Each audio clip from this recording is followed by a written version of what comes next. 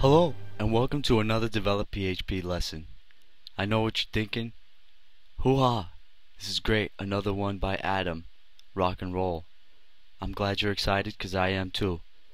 Now this one's very simple, and I'm going to be showing you how to create randomized content on your page so you can make your page unstale. There's so many websites I go to, and my friends, they own websites. They say, oh, check out my website. Then I go a month, 2 months later, I go to check out their website, and it's the same exact shit on their homepage. What the man? One line of PHP code, and I can show you how to remedy this. A couple of banners, one line of PHP code, and you can stop having a stale website. Let's get started. Okay, now this little package will be available for download. That way, if anybody wants to see the structure of the images folder, the banners, the 4 banners that I have, the way my sample web page is, you can just grab it, snatch it up, and check it out. But you really don't need to, because this is so easy. Alright, so let's check out what we have here. Let's press refresh, and we'll see that this number will change, this random number. What there is one line of PHP that creates a random number between 1 and 4 in my case, because I only have 4 banners. But if you had 20 banners, you would make it 1 through 20. A random number in between 1 and 20, or whatever. However many images you got. And so, let's press refresh and see what happens.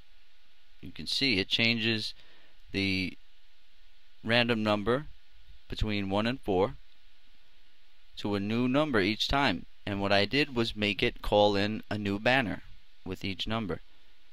And as long as the banners are named correctly, they'll come in dynamically. So you can set your home page to run like this, and each time somebody refreshes or comes to the page, it will show new content, and it'll just look a little more alive and a little more intelligent.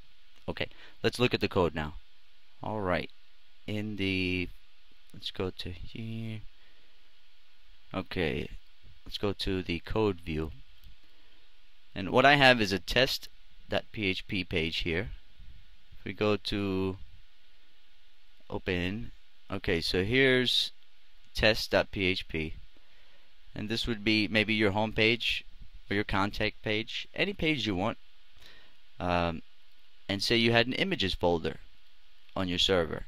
That's where I have my 4 banners, right inside that images folder. Let me go to all files and you'll see them. Banner 1, 2, 3, and 4. So up on my server, that's what I have in the images folder.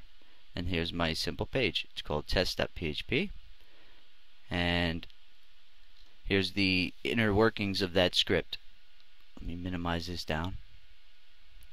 Now the first line is opening the PHP block.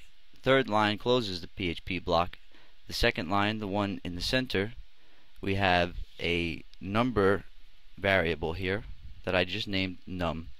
My variable that holds the random number is named num, and it's equal to the random number function in PHP with given arguments of 1 and 4, which means it's going to create a random number between 1 and 4. If I change this to 100, it will be between 1 and 100.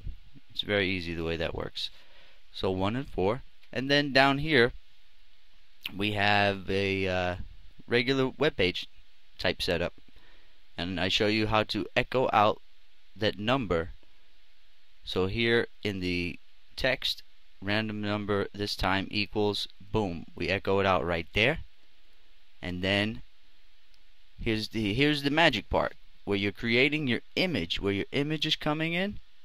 If you want it to be different size banners, then just don't claim the width and height attribute for the image tag. You know how you can claim width to be something solid?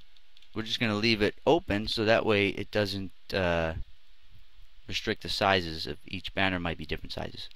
Okay, so all you do is make sure your banners are named correctly. Mine are named banner 1, 2, 3, and 4. So all I have to do is say image source equals images folder banner random number .jpg. It's that easy. You echo out the random number right there .jpg. So banner 1, 2, and 3, and 4 is always going to be coming in, but it's always going to be randomized. And you can even put the alt. Let's echo this out right here correctly. We'll echo out for the alt tag, banner number, whatever the random number is.